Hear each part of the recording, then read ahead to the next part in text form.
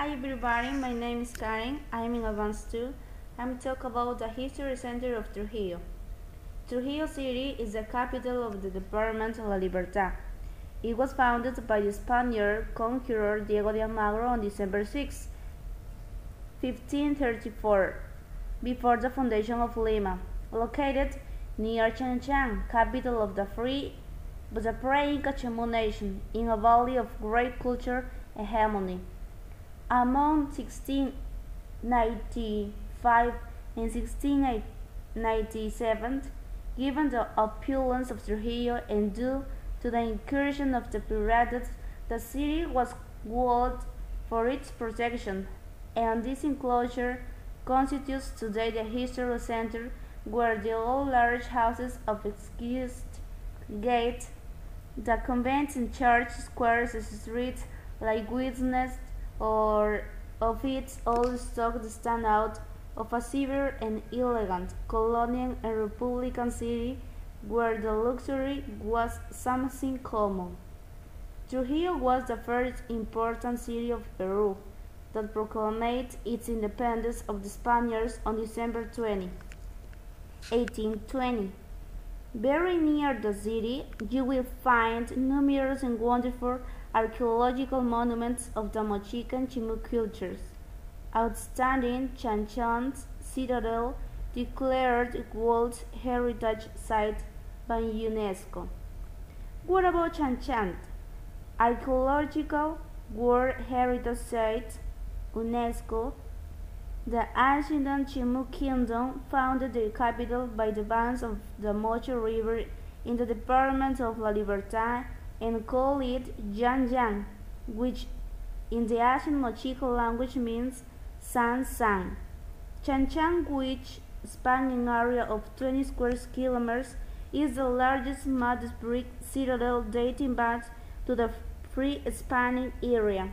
To build it, the Chimú architects used clay, mud, pebbles, wood, reeds, straw, and canned materials, which enabled the citadel to blend in with the sandy coast. What about Temple of Sun and Moon? Overlooking the Pyramid of the Sun lies the Pyramid of Temples of the Moon, another major component of the urban and ceremonial center of the pre-Spanish schedule. Ongoing excavations by Peruvian and foreign scholars are revealing the complexity of his fascinating structure.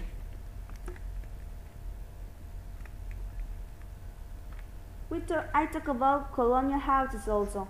One of Peru's most charismatic cities with colonial-style streets remaining similar in their appearance for literally centuries. Trujillo features an abundance of church and of station mansions. Founded around 500 years ago, Trujillo serves as a leading economy and tourism center for the La Libertad region in North Peru and has always enjoyed much wealth and independence. Dolls Museum. The museum was ready in 1965 and it was inaugurated by the then President of India, who appropriately named the building. The museum starts with 1,000 dolls.